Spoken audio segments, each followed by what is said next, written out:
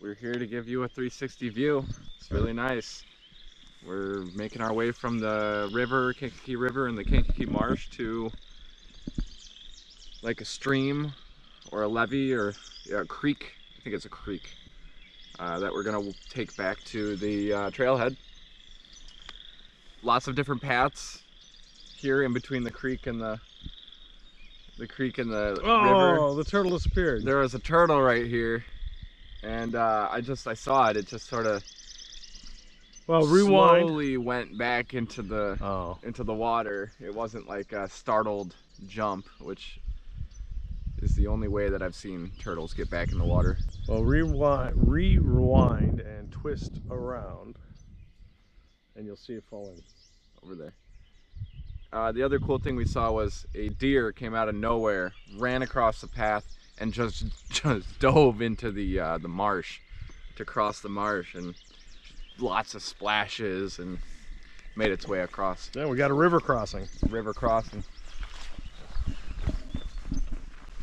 So we're 5 miles in, 2 hours. Yeah. And we're definitely on our way back. I think we're 2/3 done.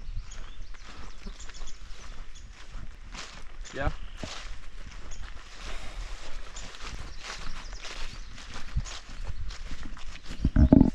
About it. Maybe save the rest of the video for the outro. Okay. Okay, so we're coming to the end of our hike at Grand Kankakee Marsh, and we're putting up about just under 3 hours, 7.5 miles.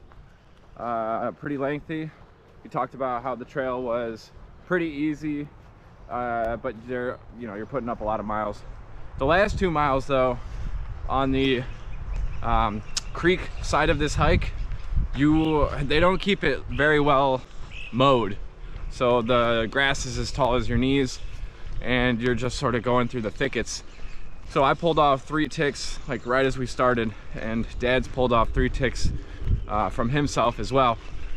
And then there's frogs jumping around, there's bugs flying around. It was kind of aggravating and or exciting, but there really is no choice but to just keep going.